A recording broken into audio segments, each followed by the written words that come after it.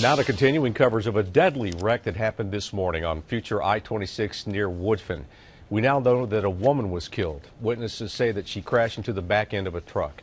We first broke the story on News 13 at noon today. News 13's Kimberly King is streaming live from the scene with the latest. Kim.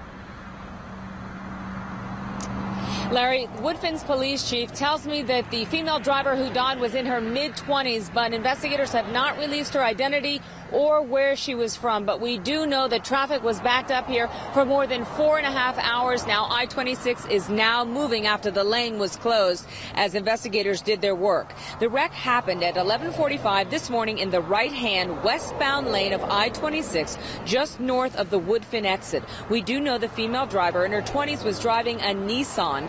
Detectives on scene have confirmed to us she ran into the back of a red flatbed truck owned by Summit Building Supply. That driver's boss says his employee was extremely shaken. He saw the vehicle coming, and evidently the vehicle did not see him, and he heard the tire squall just before impact.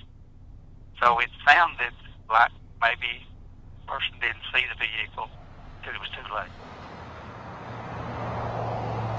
Traffic was backed up on 26 for miles as detectives worked the scene trying to reconstruct what led to the deadly wreck.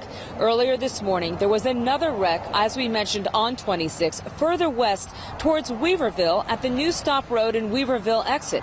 This wreck happened in backed up traffic behind the first wreck. Stokes Austin says his employee had been an excellent driver for them, the one that we spoke to, and had just dropped off building materials to Buncombe County and was headed back to work. Reporting live along I-26 at the Woodfin exit, Kimberly King, News 13.